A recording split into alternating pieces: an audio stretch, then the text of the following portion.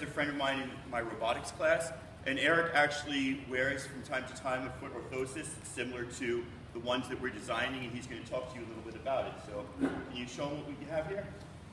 This is a brace, and what you guys are making is, okay, can you pass it around? Yeah, sure, pass it around. Can you tell us why you wear that?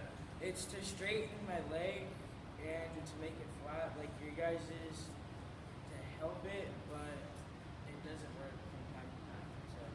So you've stopped wearing it right now? Yes. And so you actually don't have cerebral palsy, but you've got something very similar. Can you explain that? I had a stroke before I was born. Okay, so the stroke before he was born did something where your brain doesn't communicate to your foot, or? The whole right side. The whole right side of your body, okay.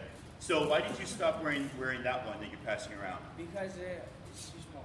Too small. And you also said it was not quite comfortable, right? Yes. Okay. It actually really does hurt the top of your foot. So the top part. I noticed there's no padding on the top of that. Yeah. And so it's interesting. One of the things that we had to design our foot orthoses for was comfort. That was one of the criteria. So that's really important. Yeah. And that also, you said, doesn't fit anymore, right? Yeah. So you're looking to get a new one? Maybe. Maybe. Okay, but you're okay without it, right? Yeah. Cool. Does anybody have any questions for Eric? All right. Thank you very much. Appreciate it, man. Take care.